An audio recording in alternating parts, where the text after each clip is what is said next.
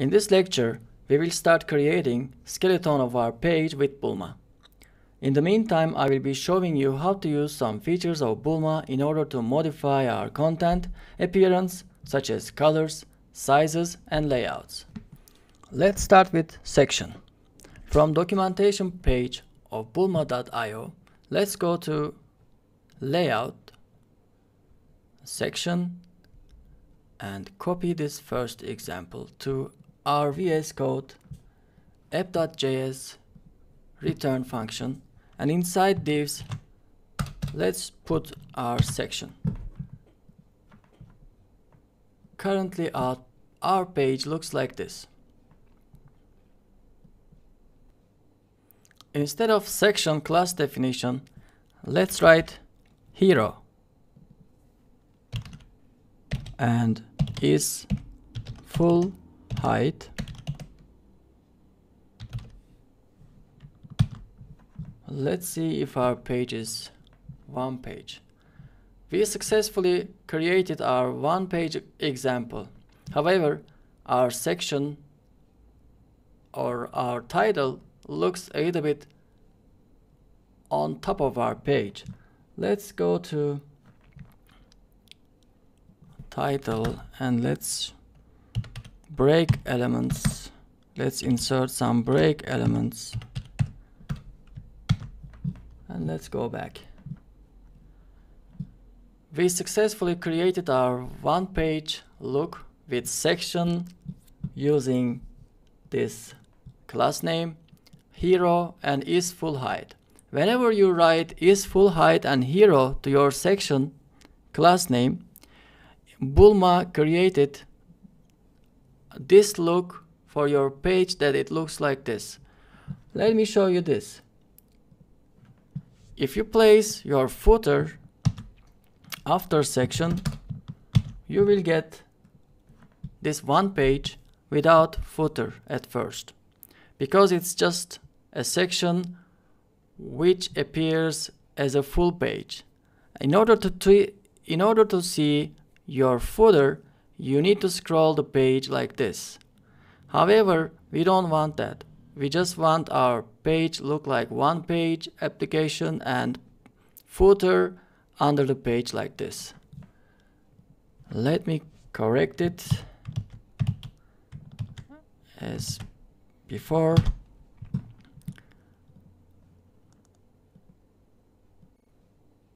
Instead of section class definition, let's write hero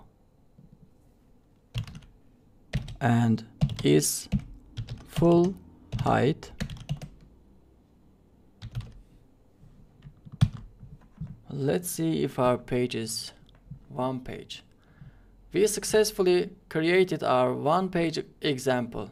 However, our section or our title looks a little bit on top of our page. Let's go to title and let's break elements. Let's insert some break elements and let's go back. We successfully created our one page look with section using this class name hero and is full height. Whenever you write is full height and hero to your section class name, Bulma created this look for your page that it looks like this. Let me show you this. If you place your footer after section, you will get this one page without footer at first, because it's just a section which appears as a full page. In order to see your footer, you need to scroll the page like this. However, we don't want that. We just want our page look like one page application and footer under the page like this. Let me correct it as before.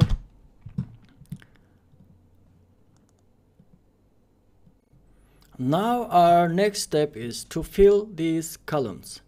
We need 3 columns, and before 3 columns we will place our buttons like this after the title. Let's see how to do that. Let's go to Bulma documentation page again and see. In documentation you will see these columns. Let's go with basic example.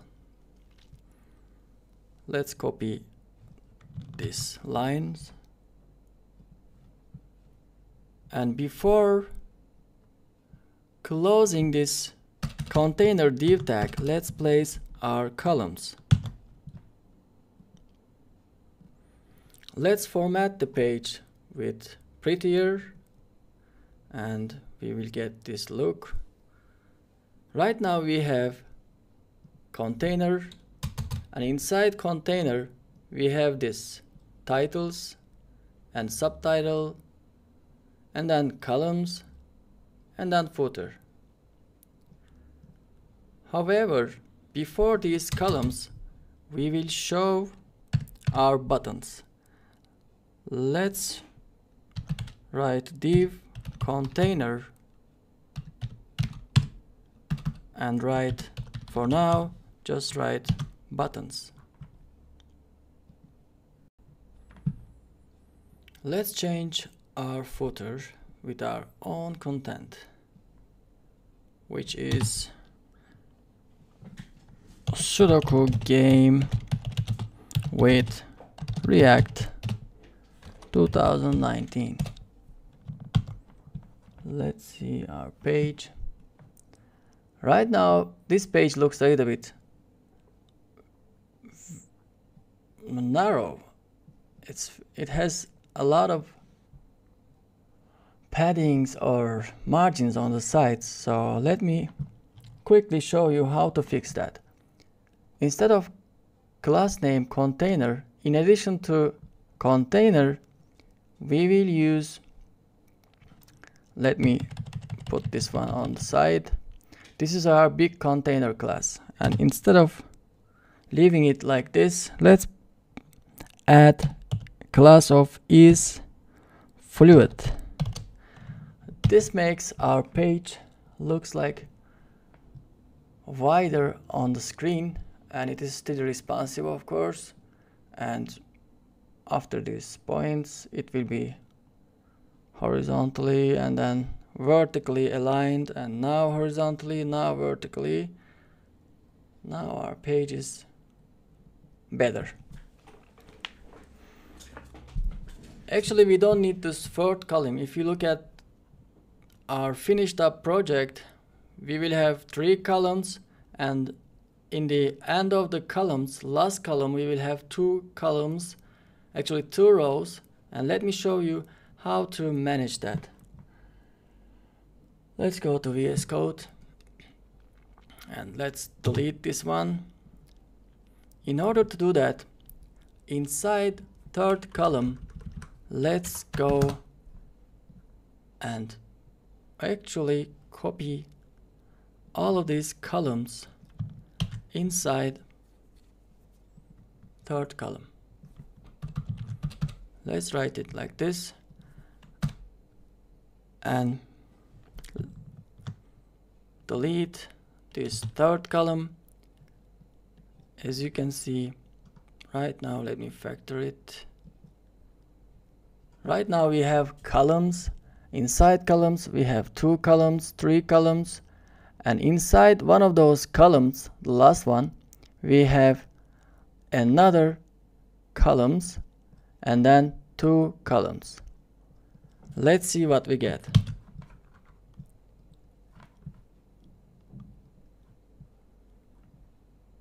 First column, 2nd column, and then 1st and 2nd column. However, we don't want them to align horizontally. We want them to align vertically. In order to do that, let's go to VS Code,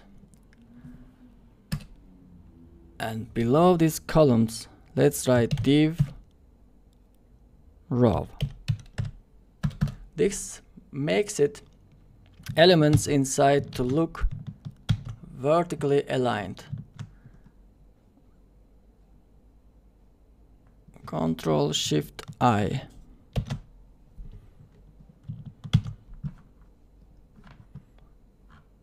As you can see, now we have first, second, and then third column, and inside third column we have first and second columns, exactly like this. Later we will add this input, but it's not that a big deal. Let's add one more div here for input box. Let's say input box here.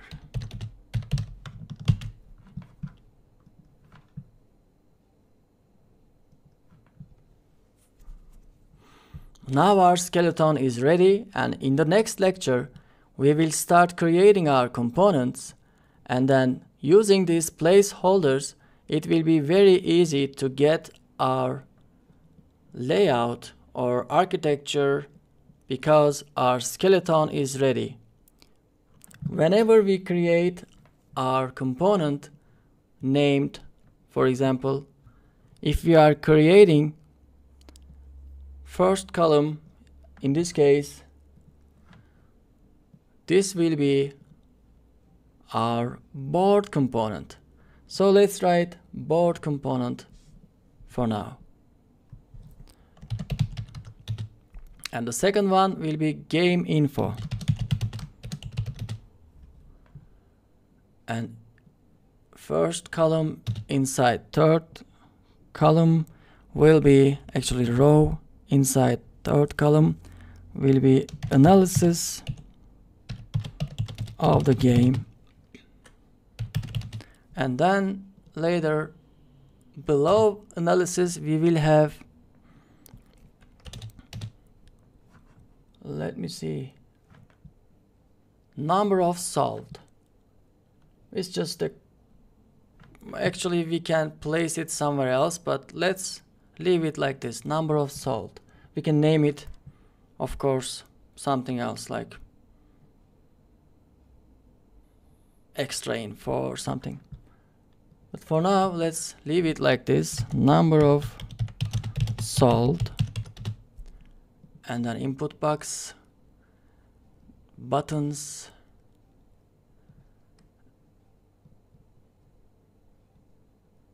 footer is ready. Let's see what else we need. Game info, board, we have buttons. Let's see our page with our new placeholders, board, buttons, game info, and these 3 rows here. Whenever we are ready to create, whenever we finished our components, we will place them inside these places, and we will see how to do that in the next sections. Thanks for watching. See you in the next lecture.